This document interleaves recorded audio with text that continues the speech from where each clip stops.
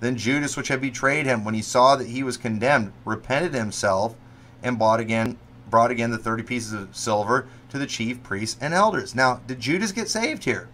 Of course Judas didn't get saved. I don't think there's a person in the world that would tell you Judas got saved here, but he was sorry that he had betrayed Jesus and sold him for 30 pieces of silver and brought back the money. That's repentance right there. That's repentance. He was so sorry for what he did, he went and he hung himself. Boy, that man repented of betraying Jesus. But did he get saved? Absolutely not. But he repented.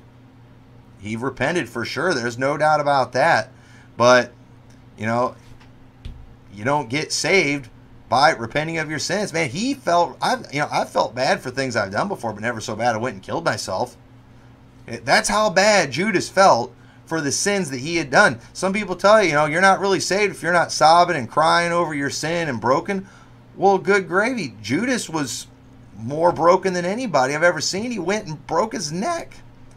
Died and his bowels gushed out when he fell headlong. The Bible teaches, that's some repentance right there, folks. That guy repented of sins like nobody's business, and he still went to hell. You know why? Because you don't get saved by just feeling bad for what you did and then trying to undo what you did. He gave back the 30 pieces of silver. But you know what? We can't make up for our sins. We can't pay back, what we've done. We can't make amends for those things. The only thing that can cleanse sins is the blood of Jesus Christ. And therefore, the only thing we can do to be saved is to trust in Him and to trust in His work. That's it.